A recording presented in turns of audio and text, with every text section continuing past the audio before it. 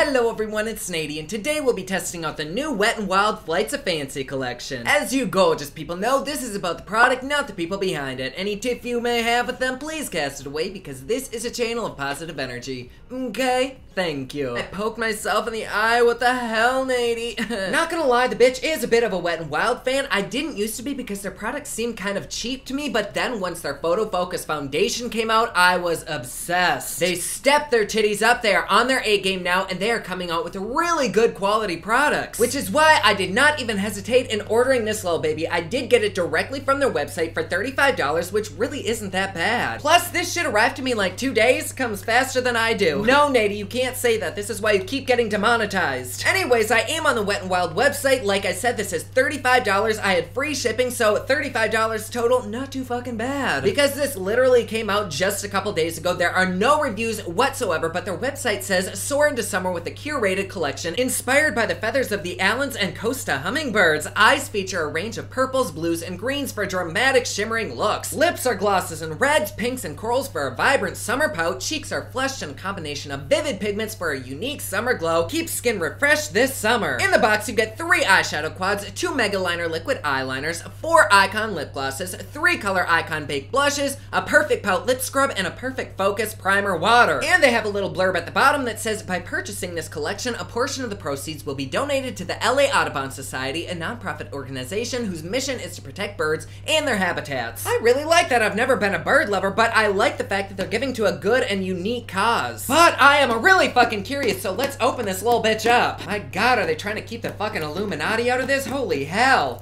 Jesus Christ on a stick. All right. Whew, I don't see anything yet. No. No.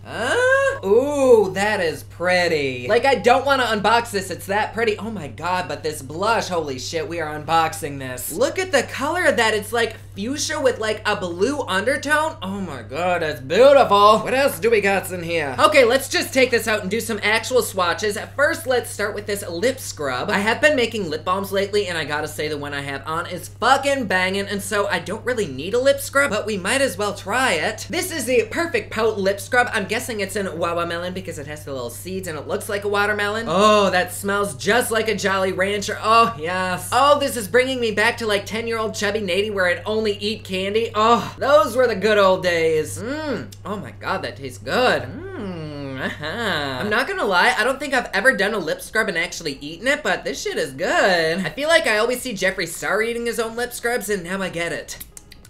Fuck me, maybe I did need a lip scrub because they feel so soft now, damn.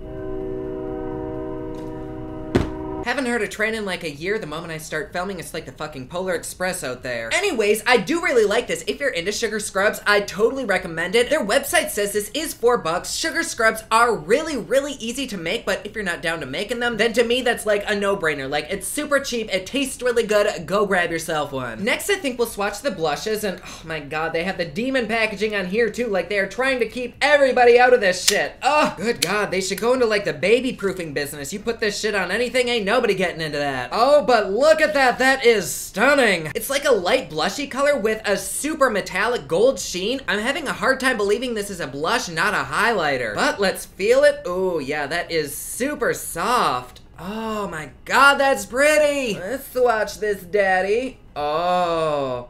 Wow, that shit is gorgeous. She's gorgeous. Very beautiful, and this is the shade Don't Flutter Yourself. I love the pun there. Next up is Hummingbird Hype. It looks like this. Oh my god. Yikes, those are hard to open. This actually looks exactly like this one, but reversed. Like it's golden with a peachy undertone to it. Oh, and once again, so fucking soft, like luxury soft. I'm assuming this probably has dimethicone in it because ain't no other way you can get that softness. Yes, it does. It's actually the second ingredient in it, so if you have a silicone allergy, stay away from these. I personally do not mind dimethicone, so I'm gonna use the fuck out of these, but that is beautiful as well. Like, oh, I still don't think these are blushes. Like, that is definitely shimmery like a highlighter would be. I know that when things are labeled baked, they typically have that sheen to them, but I personally would probably not use this as a blush. Oh, but she pretty. And last up for the blushes, we have Dare to Soar. I'm gonna try to be careful opening this one.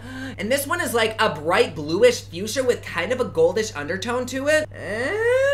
Oh, that's pretty, but honestly, that one is a little bit splotchy compared to the other ones. But still, this hoe ain't mad in the least because that is really pretty, and I thought that one would be my favorite, but honestly, it might be my least favorite of the three. But with that being said, it's probably the only one that I would actually use as a blush. And these little mommies are $5 a piece. Wow, that is so fucking cheap. Before I wash these off my hand, let's quick swatch these liners. I have no idea if these are actually colored like this color on top, or what's up with that. I guess we'll see in a second. Oh, it is colored. It's golden. Oh, does that mean this one's green? Yes, it's like deep, almost like hunter green. That is nice. I've never owned any eyeliners that color before. Oh, that's really nice. It's very, very metallic, which I have always wanted a metallic liner, so we're definitely gonna have to play with that. Here's the green one. I believe this one's matte. I like that too. I've never ever used a green liner before, I don't think. I'm kind of really fucking pumped to use these. Holy shit, you know what we forgot to do? We forgot to sing the fucking swatchy song. Before we swatch anything else, you guys know the song. Are you ready? It's swatching time.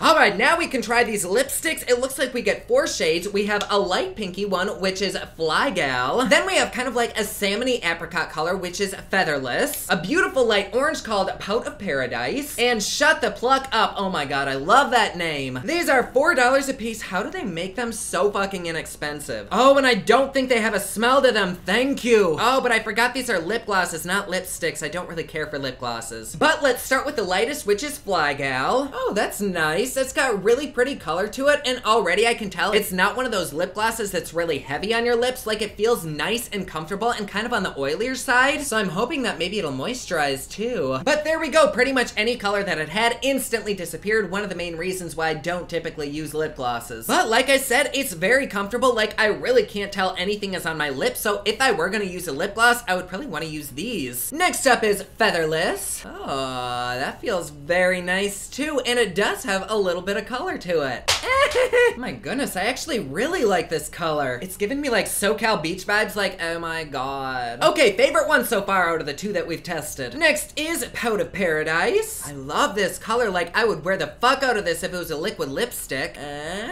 Oh, wow. That's actually really, really nicely pigmented. Like, it's a mixture of a liquid lipstick and a gloss. I like that. It's not necessarily a good color on my natural skin tone, but I feel like once we have foundation on, I might be able to rock the shit out of this. Or not, I don't know. But color aside, I do really like the fact that these aren't those lip glosses that are super sticky and like uber shiny. These are honestly more of like a tinted balm than a gloss, which again, this bitch does not mind at all. And finally, we have a Shut the Pluck Up. It's this beautiful berry color. I'm excited for this one. That's really pretty too. It's just a little bit darker than my natural lip color, so it's like your lips but better. Daddy likes, but I think my favorite is still Featherless.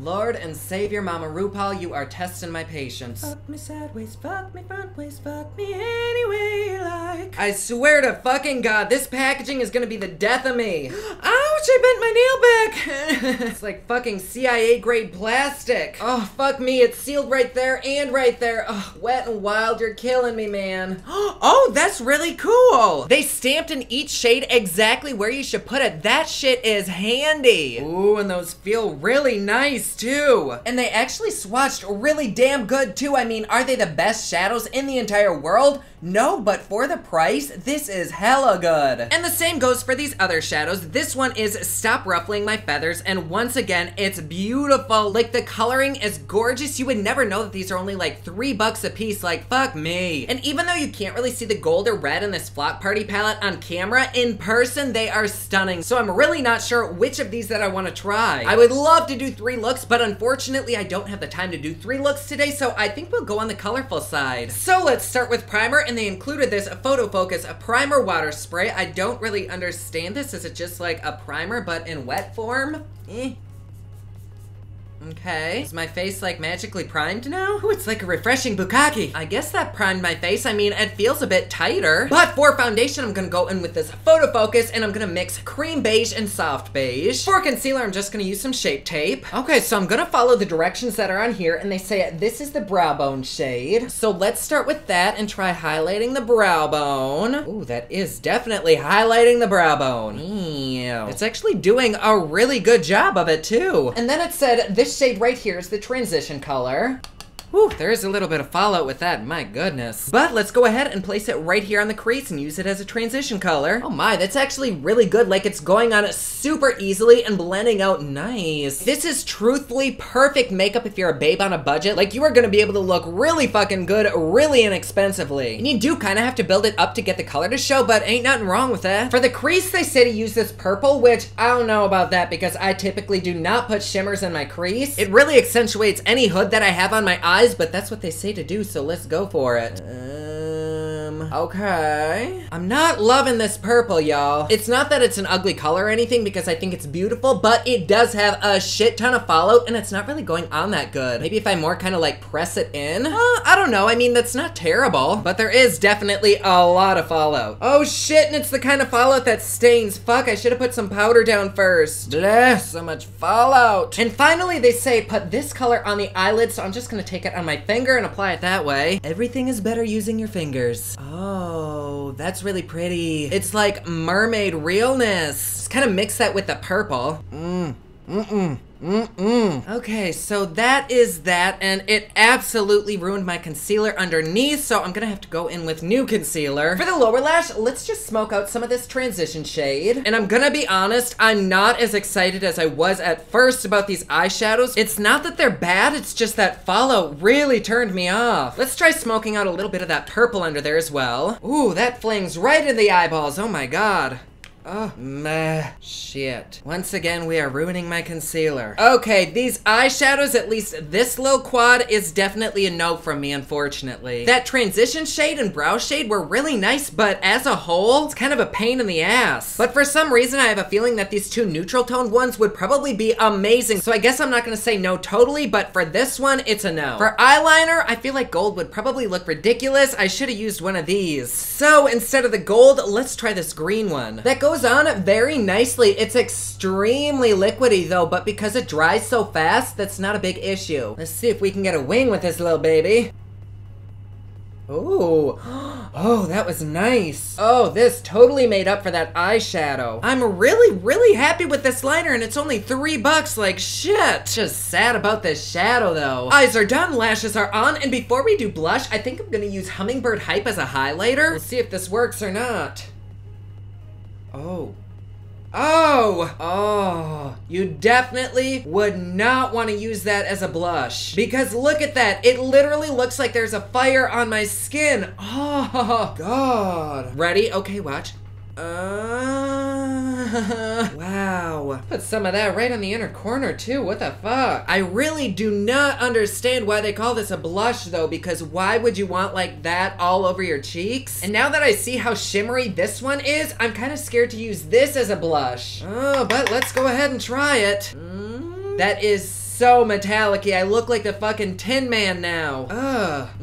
Should've went with my gut and not used this. I mean, they're beautiful as highlighters, but as a blush, that is a strong-ass no for me. Although, if you want a shimmery blush that's gonna make your face very shiny, then go for it. I'm just not a fan of having shine right there because it kind of makes my cheeks look bigger. Let's finish up with some lip gloss. I'm gonna go in with my favorite, Featherless. And here we are with the final look. It doesn't look bad, but I do have a few feelings. So, let's start at the beginning. This lip scrub is amazing. It might be one of my favorite things out of this collection, which is weird because it's really not even a makeup item. But this is something that I really foresee myself using quite frequently. This primer spray, I think I like it. I'm not sure that I used it correctly. It's kind of a new thing for me, but it seems to be working okay. These eyeshadows, oh, I'm torn because I really feel like these more nude ones would be amazing. I'm not sure if I just made the wrong decision in using this one, but this one I do not like at all. Like, even as I'm talking, there is fallout falling all over my face. Like, there's purple, there's blue, it's just everywhere. I'm definitely gonna try these ones out more though, so make sure you follow me on my social media and I'll keep y'all updated. This eyeliner, I actually really fucking love. Like, it's not the kind of eyeliner that you can feel on your eyes, it's just weightless. It went on super easily. I was able to get a really nice point on my wing and it doesn't seem to be splotchy or anything, so this is another winner for me. And with these babies, I don't care what the fuck they call them, they are not blushes. These are totally highlighters. I mean, clearly clearly they're beautiful, but if you're getting this with the intent that it's gonna be a blush, you might be a little bit disappointed with how shiny it is. But as highlighters, fucking adore. And lastly, these lip glosses, for somebody who typically does not like lip glosses, I really fucking like these. They're so comfortable on my lips, they feel super hydrating, they have really pretty color to them, I like them. I think the only thing that I probably wouldn't recommend out of this entire collection is the Hasta La Costa Baby Shadow. I know it's really affordable, but to me, the fallout just totally ruins it. But everything else, I really like. Good job, Wet n Wild. So, do I recommend these? Maybe not the entire collection, because I honestly probably won't use a few of these items like this. I'm not gonna be able to use as a blush, and it's definitely way too dark for my skin tone as a highlighter, and I'm probably never gonna pick this little guy up again. I don't know that I'll use all the lip glosses, but at the same time, it is really nice to have all these options. So I guess I do recommend it because it is a really good deal. Like, you're getting a lot of good makeup, but if you're not gonna use everything in here, I would probably recommend only getting what you think you're gonna use. But there you go. Like always, please be sure to subscribe and hit that notification bell down below so that you're notified anytime I upload a new video. Don't forget my newest collection of highlighters, including Black Ice, which does change from black to white, is available at thepopluxe.com.